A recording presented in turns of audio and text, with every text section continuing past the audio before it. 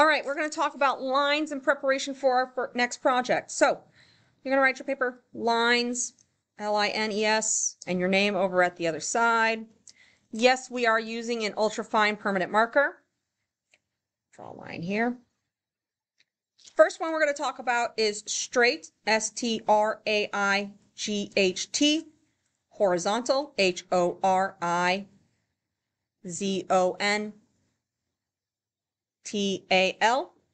and that is just this line right here. It's the one that's lying down like it's taking a nap. Next we have straight, S-T-R-A-I-G-H-T, vertical, V-E-R-T-I-C-A-L, and this is our lines that go up and down like trees. Then we have straight, S-T-R-A-I-G-H-T, diagonal, D-I-A-G-O-N-A-L, and that's our lines that look like that. They're at an angle. Now we're going to get into a little bit different lines. So next one is a curved line, C-U-R-V-E-D, and it can have a little bit of multitude ways. It can be skinny, it can be long. It's all of those right there. Any of them are curved. When you put them together, they look like little hills. Next we have a zigzag, Z-I-G-Z-A-G.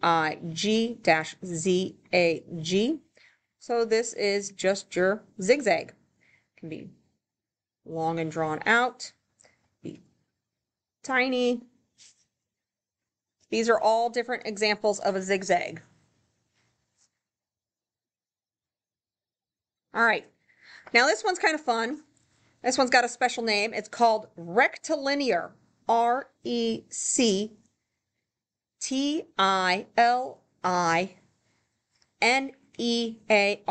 This means it's made up of all right angles. So this is how you get your castle tops. Woo! Any kind of line that has a right angle is going to be called rectilinear. Note, I got a little crazy there, so it's not all perfect, but that is it. Next is your wavy line, W-A-V-Y, or S line. Now, a wavy line is just like it says, it's wavy, right? And be kind of curvy back and forth. It can be slow and gentle. But when we get with an S line, it's really important to know that you can do an S like that. And then if we come here and curve it back, we get waves.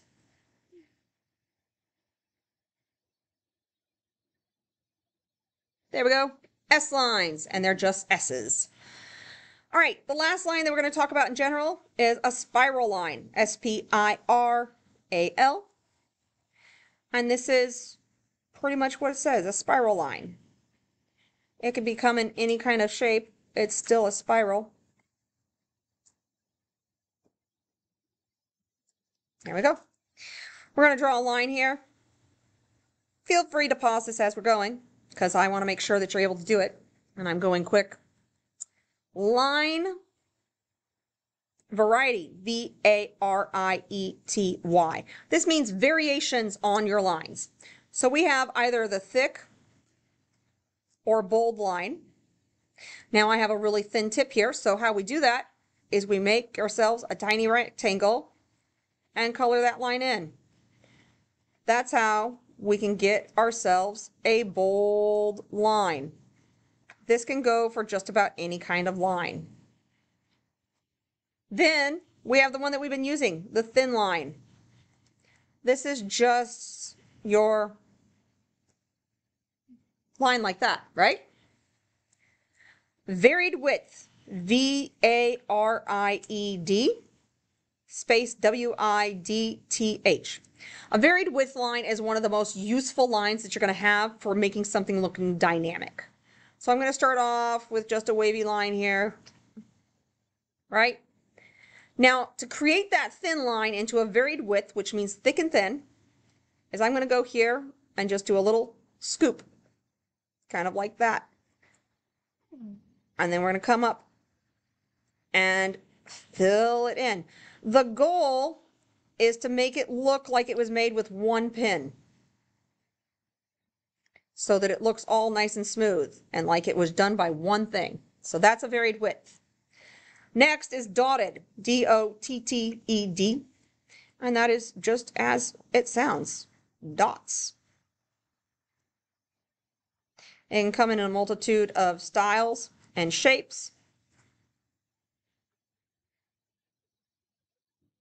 So it's always like that. Next is a dashed or broken, D-A-S-H-E-D/broken, B-R-O-K-E-N. And this is just your line like this. And yes, it can flow around to other things. Then the one that we're going to be looking at the most is a combination line, C-O-M-B-I-N-A-T-I-O-N. That's an N, not an M. And this is where we combine different lines. So here's a dotted and a dashed. We got curved and dotted. This is where the magic happens with lines looking interesting. It doesn't have to take much to be a combination line, but it does look really good. Next, we have the expressive lines, E-X-P-R-E-S-S-I-V-E, lines. Now, these ones are personal. Nobody else is going to have these but you. So don't copy mine, but they also can't be the basics that you have right up here. They need to be a little bit more. So we're going to start off with angry, A-N-G-R-Y. This is my angry line. This is my line that's just arg. Then we're going to do our happy line. Again, don't copy mine. Mine are going to be what works for me and my kind of happiness. It's not all about what my happiness is. It's about what yours is.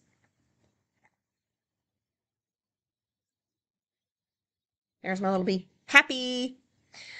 Then we're going to do anxious, A-N-X-I-O-U-S, or nervous, N-E-R-V-O-U-S. Now, anxious or nervous is how you feel sometimes before a test, or when you tell someone they look nice, or when something else happens. So this is a line that is up to you on how it looks. So anxious or nervous can be a lot of different things, but that's what mine looks like. My next one is sad. Again, this can be whatever you want, however you want it to be.